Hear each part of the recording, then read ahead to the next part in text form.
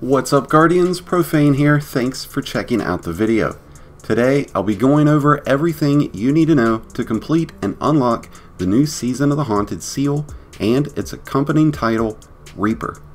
We'll be breaking down each of the required components to make things a little easier for everyone out there and hopefully reduce the time that you have to dedicate to unlock this new season's title and seal.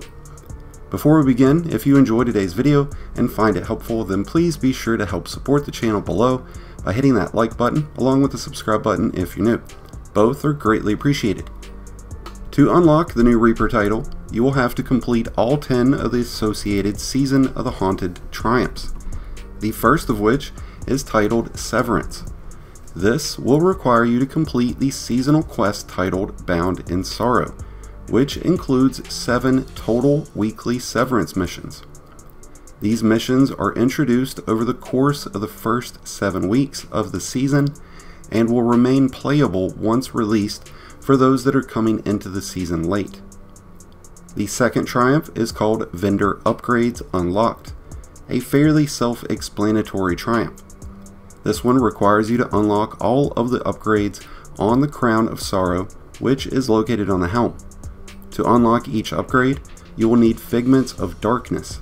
These can be found through rank up rewards from the Crown of Sorrow and throughout completing the weekly steps of Bound in Sorrow. You can also find them by completing various weekly seasonal challenges. The next triumph, called Tritainment, will require you to defeat all 3 Tier 3 Nightmare Containment bosses. These guys are on a weekly rotation. This public event is located on the derelict Leviathan, and considering the amount of blueberries that are in most of the public lobbies, you shouldn't have any issues defeating these bosses. The next triumph, called Harvester of Sorrows, requires you to bind 50 nightmares to the Harvester after completing the Tier 3 containments. Now it costs 500 Vestige of Dread for each binding after a Tier 3 containment. So you'll want to make sure that you are completing bounties that are from the Crown of Sorrow, picking up patrols while you are on the derelict Leviathan, and loot chests so you can ensure that you have plenty of dread for each containment. Otherwise, you're missing out on pivotal triumph progress and lucrative rewards. Malicious Haunt is the next triumph. It requires you to defeat 600 total enemies with the Season of Haunted weapons. You'll get bonus progress for defeating other guardians with these weapons. Any of the new weapons through the Leviathan, the Crown of Sorrow, Duality Dungeon, and even the new Trials and Nightfall weapons will all count towards progress. The Reaper's Blade Triumph will require you to defeat 650 total enemies with the new seasonal activity weapon called the Scythe. This weapon presents itself during containments, within the Sever mission, and at random times while on the Leviathan. After defeating certain yellow bar enemies on the Leviathan, you'll have a binding to deposit into a nearby harvester, which will activate the Scythe, so you won't have to just wait on containments to get these kills. The next triumph, called Opulent Avarice, will require you to open 15 total Opulent chests located within the Leviathan. You'll need Opulent keys to open these chests, which are randomly rewarded from opening chests while on the Leviathan and completing Tier 3 containments. There are different Opulent chests scattered throughout the 3 areas within the Leviathan, so you will need to match your key to the corresponding chest. The next triumph, called Shadow's Return, will require you to complete 4 individual triumphs. This will undoubtedly be the triumph that gives you the most frustration towards getting this all done, and it's likely the one that will take you the longest. I've put together a separate video breaking down each of these individual objectives and how you can easily complete each, so I highly suggest that you check that out. With that being said though, the 4 objectives are titled Fever Dream, A Guardian is a Guardian even in a Nightmare, Get to Taking Out Their Commanders, and Controlled Burn. You can find each of these objectives as standalone triumphs in the Season of the Haunted tab under Derelict Leviathan. The first, called a Guardian is a Guardian, even in a nightmare, requires you to complete 4 mini public events. At the behest of the Empress and Battle Lines will both take place in the Royal Pools, with the Shared Fears and Exile Ended taking place in the Pleasure Gardens. Each of these events will be signaled with a flavor text in the bottom left corner, but there is no set timer for these events, so you'll need to hang out in these respective areas until the events begin. Thankfully though, there are several individual triumphs that are all part of the Shadow's Return that you'll be able to complete while hanging out in each of these areas. I've had some people ask if these are on a daily or weekly or even multi-weekly rotation, but no. These don't have a long-term reset. These usually will prompt one every 15 to 20 minutes for the given area, but there are multiple events that take place in each of these areas. So you won't always have that specific event that you need. That's why it's imperative to keep an eye out on the flavor text that appears at the bottom left of each one of these events. With that being said, the second individual triumph that's within the Shadow's Return triumph is called Fever Dream. This, like the last sub-triumph, has its own 4 individual triumphs that you'll need to complete each to get this all done. So these 4 objectives are called Sporist of Beasts, Nightmare Breached, Drainage, and Ritual Under Shadow. Drainage and Ritual Under Shadow will both take place in the Royal Pools, and will also receive flavor texts, but unlike the mini public events, you'll have to go hunt these guys down. Ritual Under Shadow will be found through the back wall of the Royal Pools. You'll need to disrupt the summoning ritual and defeat the abomination to clear this triumph.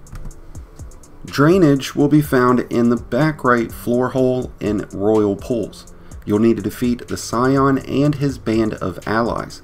After doing so, make sure that you loot the chest and then turn back around to grab the bobblehead, because you're going to need it for one of the other triumphs.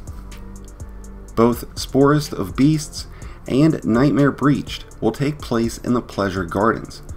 You'll receive flavor text for both, sword and shield related flavor text for Nightmare Breached, and Sleeping Beasts text for the Sporist of Beasts. You'll need to slip through the hole in the rock wall as you enter the Pleasure Gardens to locate the Scorn Nightmares of both sword and shield when they are active. And for the beasts, you'll need to head to the circular room in the center of Pleasure Gardens. Kill all of the enemies and the dogs and the Nightmare Boss in these 2 areas to complete the remainder of Fever Dreams. Now while you are working on the Sporist of Beasts, you can also find the second public bobblehead of Callus located behind the huge statue above that circular room. The last 2 mini triumphs here, called Get to Taking Out Their Commanders one by one and Controlled Burn, will both require you to defeat 4 total high value targets, 2 of them from the Royal Pools and 2 from the Pleasure Gardens.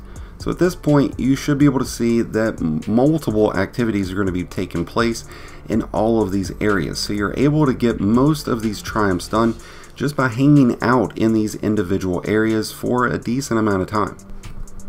Now, at first thought, overall, this would seem like an easy task to complete. Sadly, it's not the case, because like I said, sometimes some of these things you have to wait a long time for.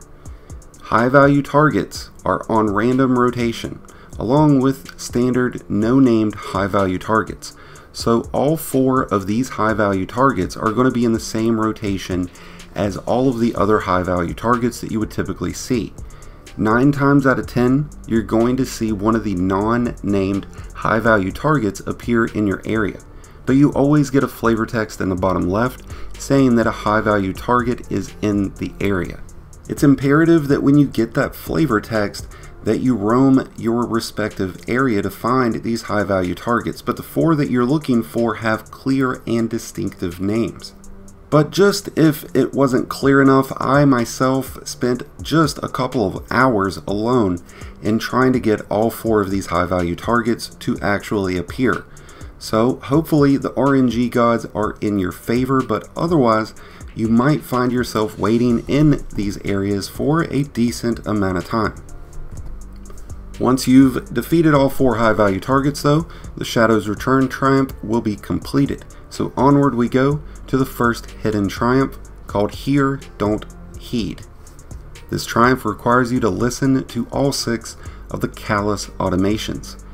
Each Severance mission contains a Callous automation, so you would need to simply locate the Callous clone in each mission and listen to his audio message. I've covered how to locate each of the currently available automations here on the channel, and I'll continue to do so for the remaining 2, so be sure to check back for those.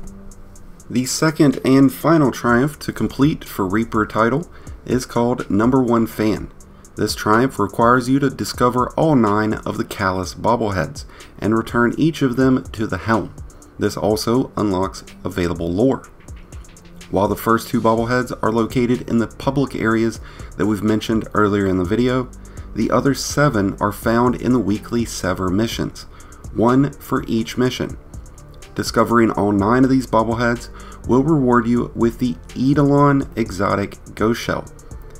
As was the case for the Callous automations, I have covered where to find each of the current 7 bobbleheads in previous videos, and will cover the remaining 2, so be sure to stay tuned to the channel for those. Once you've completed each of the associated triumphs, you will need to claim each individually before unlocking the new Reaper title. And with that, we've covered everything that you need to know about completing this new seasonal seal and title for Season of the Haunted called the Reaper. I wish you all the best and luck in getting this for yourself. Let me know in the comments below if you hit any snags along the way or have any further questions, and let us know what you're enjoying most of all from Season of the Haunted. I hope you've enjoyed today's video and found it helpful. If so, then please be sure to hit that like button below, along with the subscribe button if you're new. Both are greatly appreciated, and until next time, Guardians, this has been Profane wishing you some happy hunting.